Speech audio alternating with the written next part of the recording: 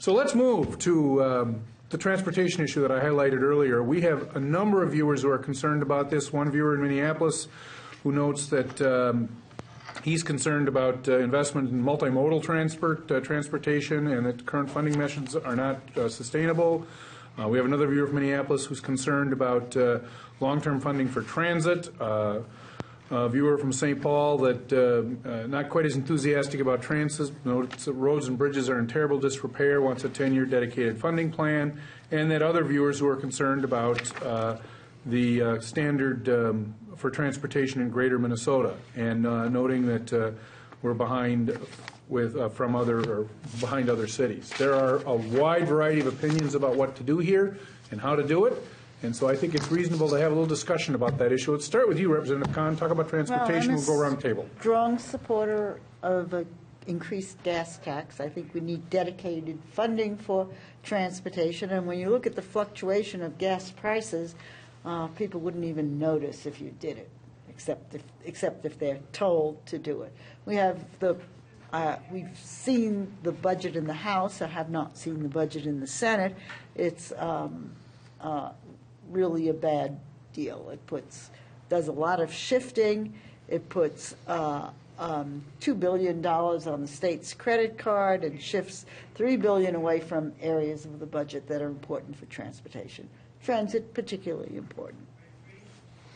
Well, the Senate bill and the governor's proposal are very close to the same. There's some small differences, but they're pretty much the same proposal. I'm going to support the Senate bill. I think it's important that we move forward on this in this legislative session, and I'd like to see that bill get into a conference committee and actually work something out there so we actually get something done in transportation. I know that this is an issue that costs a lot of money, and if you look at it in the real world, I don't know if we're going to quite get to where everybody wants to be, but I do think it's important to get started and get moving in that direction. So I will be supporting the Senate Transportation Plan, and we'll see what happens as we move along then. Well, I think it's safe to say that everyone agrees that we need to do something. Certainly, as you travel the roads in rural Minnesota, we have a lot of roads, a lot of bridges that need a lot of work, and the same is true up in the metro area.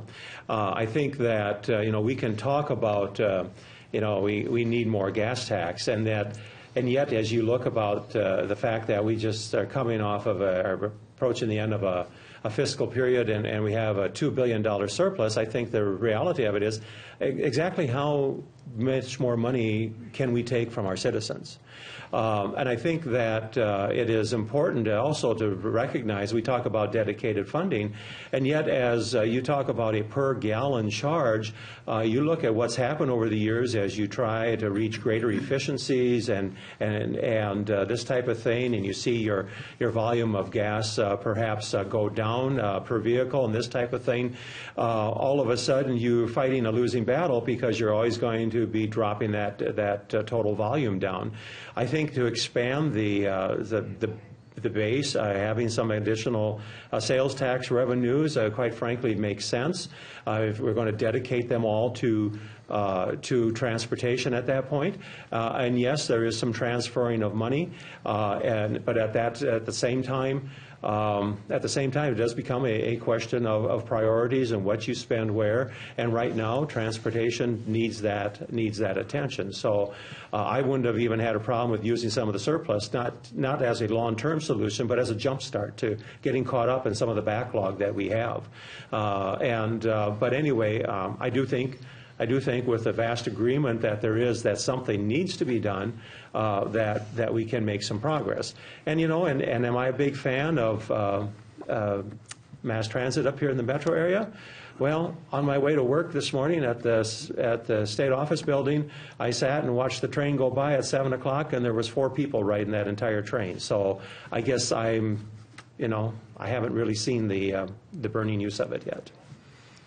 I would just add that, and Phyllis, here we go again, but I'm always right. It's amazing. I think there's agreement that one of the reasons our economy is doing so well is that nationally the price of gas has come down. So I do think the price of gas does make a difference in the amount of money people have to spend on going out to eat or clothing or whatever.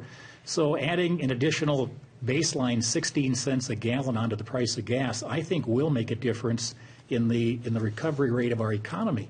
In the Republican plan, yes, it does take from a variety of sources, but it comes up with about $7 billion for transportation without raising the gas tax. And I think that's an important feature that if we can do that, coming off some big tax increases the last couple of years, I think we should try to do it that way for this biennium and see if we have enough people and manpower to get as many projects done as we want, because the job market is very tight and truck drivers in short supply. So can we ramp up to the level we want to with all the money in the world?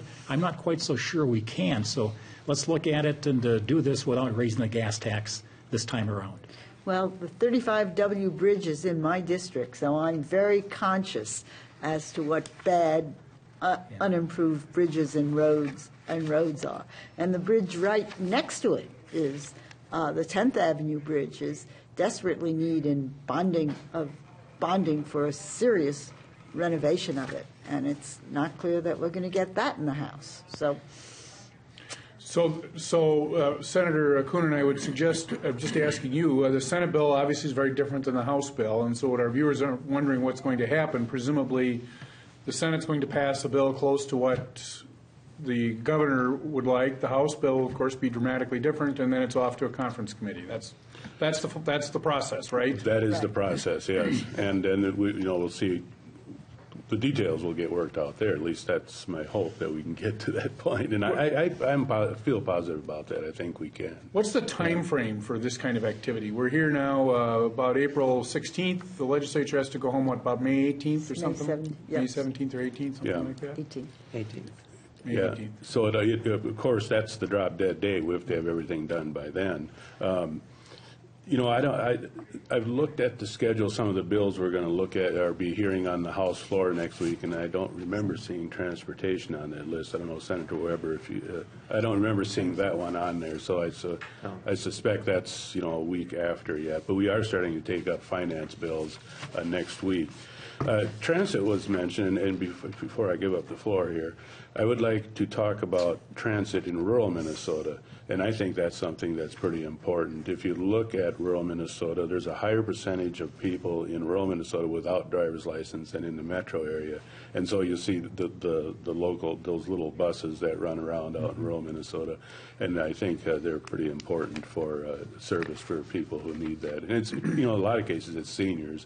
And that's why we have a higher rate of citizens without driver's license. All right. Well, we will have opportunities to talk about transit, I'm sure, between now and May 18, probably every single week, I would guess.